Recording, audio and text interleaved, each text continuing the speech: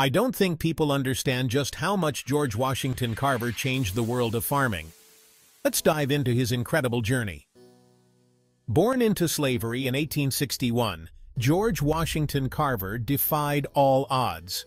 Orphaned as an infant, he grew up frail but curious, deeply passionate about plants.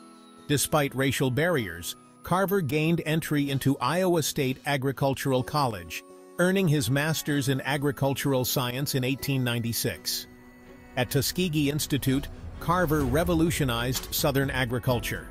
His experiments with peanuts and sweet potatoes restored depleted soils and provided new income streams for struggling farmers.